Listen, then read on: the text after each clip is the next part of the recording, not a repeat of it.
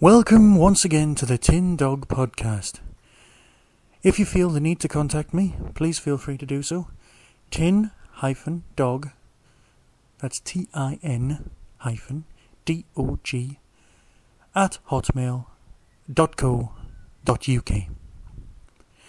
Right, this week, the Lazarus experiment.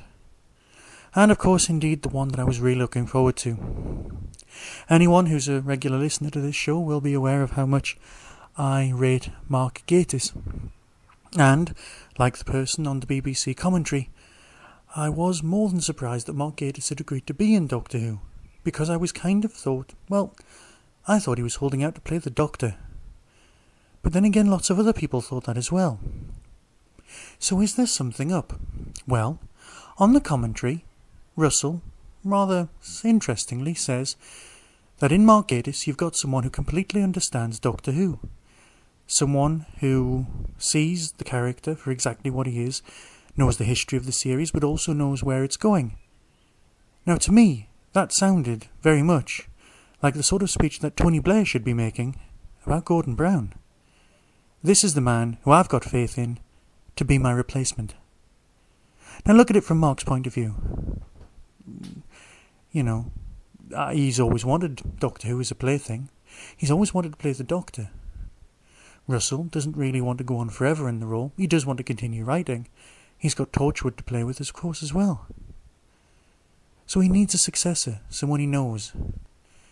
Now, if you're offered the part of Doctor eventually, hang on a couple of years and you can play the Doctor. Or, do you want to play in my sandpit and take over and control the series completely? Now, I know Mark's stories haven't been the most successful. Well, no, they have been successful. They haven't been the most popular of lately. I mean, let's face it, The Wire wasn't exactly the most fabulous or inspired of baddies. But his stories are consistently good. And I think he's got some complete talent. So perhaps Russell has got him in mind. But anyway, enough about that. Let's discuss the episode. And it was good.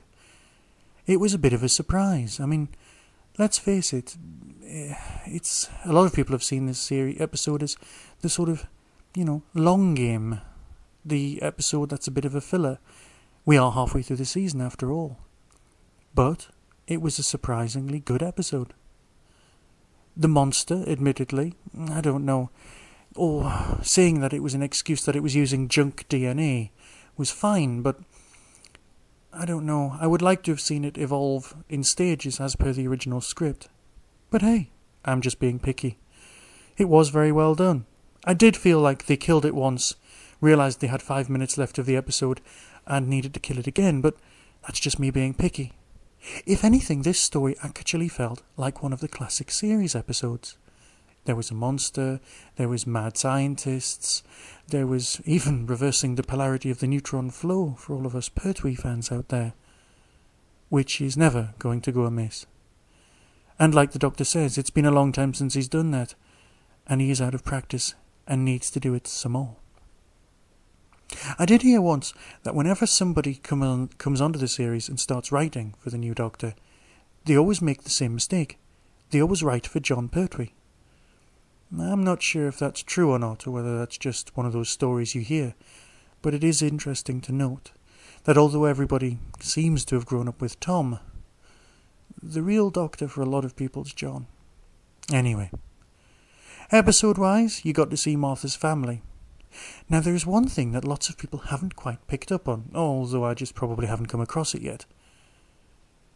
Mark Gatiss, when he's old man, leans over to Martha's sister and goes, "Nice perfume, what's that?"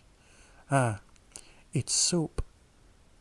And in many respects, this episode did indeed smell of soap. Soap opera. It stank of soap opera, or potential soap opera.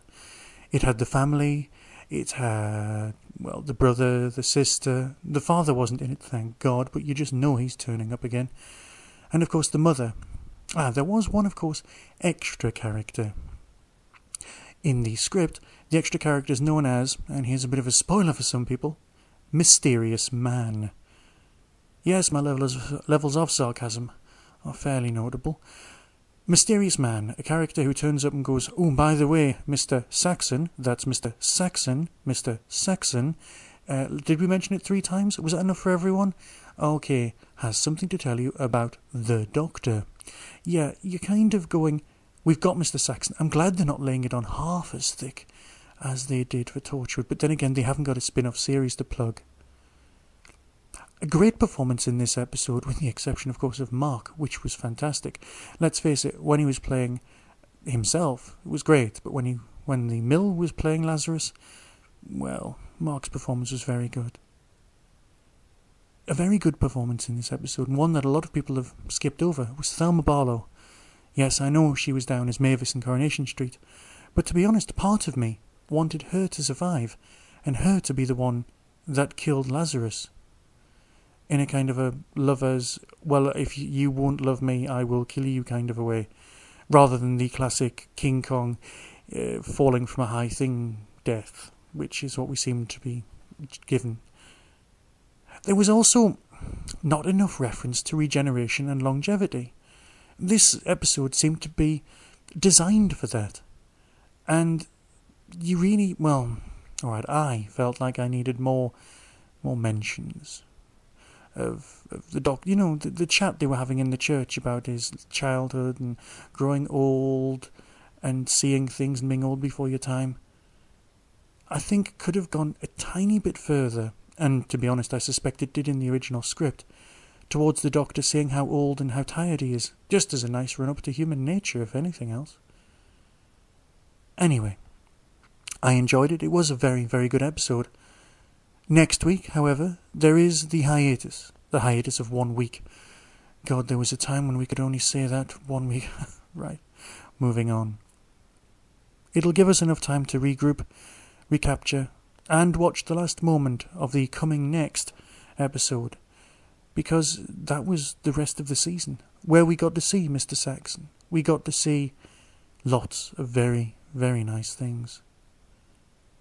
Soon we have 42, which is an inverse of 24, because obviously the Doctor has 42 minutes, the length of an episode, to save the planet, the universe, the moon, whatever he gets to decide. I don't really know much about that episode because, as always, I kind of stay well clear of spoilers. I will, of course, be sitting down with a pencil and working out exactly what Harold Saxon is an anagram of. No, I'll get back to you on that one. Anyway, a short one this week. See you in 2 weeks' time, when I'll be reviewing another episode. Be seeing you.